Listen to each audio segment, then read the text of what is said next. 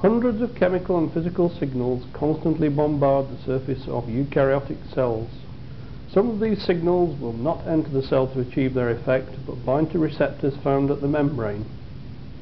This would initiate a flow of information that moves to the cell interior. Stimulation of the receptors can activate a group of coupling proteins known as G proteins. G proteins are so called because they can bind GTP. They are usually found regulating a variety of enzymes and ion channels.